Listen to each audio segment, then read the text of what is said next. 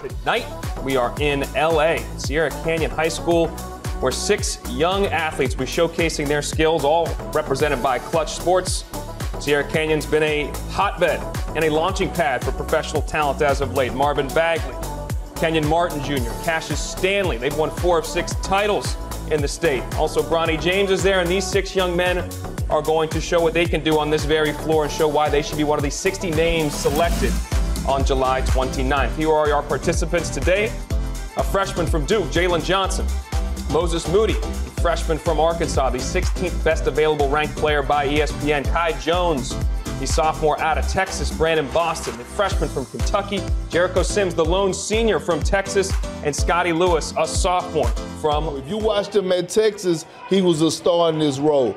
But had struggled a little bit in his 2 years at Florida.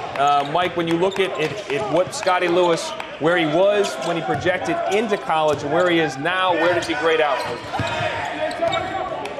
Yeah, we had him as a projected top 10 pick. You know, I've been evaluating him since he was 16 years old. And, you know, like we've talked about all show, when you talk about a guy 6'5" with a 7-foot wingspan who can guard, is athletic, and plays with that energy, you know, you're going to have a lot of bites at the apple. And so I think teams should not overreact, because Scottie Lewis, yeah, maybe he wasn't a top 10 pick like we had hoped, but this is still a multi-positional defender who's great in transition. You know, he still needs to improve as a perimeter shooter, and just, he plays with incredible energy defensively, but offensively still got to slow down a little bit. You know, the feel for the game still a little bit sped up, but every team is looking for that disruptor, that guy who can come in and defend and play with that type of energy. I mean, we saw with Terrence Mann, right? You know, Terrence Mann came in, defended at a high level, was physical, was active, and so as you get deeper down the draft and you know, undrafted free agent type guys, you know, teams are looking for someone that they can just throw in the game and say, guard the other team's best player, muck it up a little bit, and play with energy, and I think Scottie Lewis kind of fits that bill. So impressive.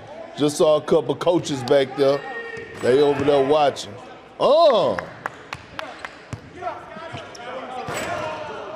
Scottie Lewis effortlessly throwing it down. Well, that one wasn't so much, but man, he's doing stuff that 99.99% of the population can't do.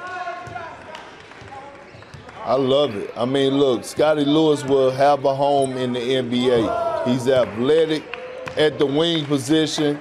You can't teach athleticism. You can teach skill, but you can't teach athleticism. And then these guys...